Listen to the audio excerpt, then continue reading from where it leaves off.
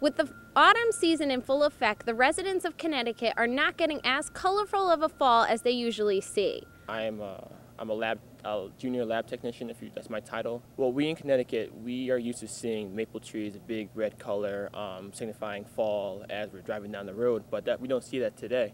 What we see are maple trees that their leaves are splotches of brown because fungus are growing on them.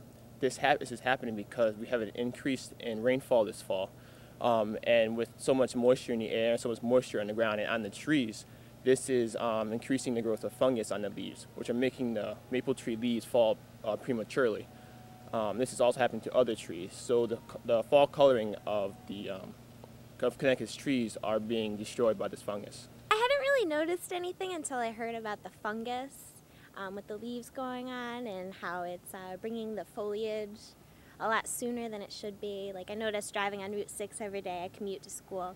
I noticed on Route 6 that the foliage came a lot sooner this year and the leaves fell a lot sooner. And I know I'm going up north this weekend and the foliage is already way past over, and I thought that it would definitely still be there. They have like a map of the Northeast, and it tells you when the peak weeks were and if it's already passed. Every state in the Northeast is pretty much past its peak except for Connecticut. The fungus that's affecting the trees in Connecticut is not prominently seen on the leaves themselves. It is affecting the chemical makeup of the actual trees, causing the color progression of the leaves to either speed up or not happen at all. This fungus is still prevalent in Connecticut from the past. It's been here for a while, but we just see this increase in the growth of fungus this year, and this has happened in other years. If this happens for a prolonged period of time, this can affect the tree's growth and ultimately kill the tree if it's happened over a number of years.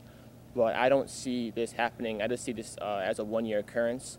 But if we do have increased rainfall over a extended amount of time, this could really have repercussions on our forest, bad repercussions.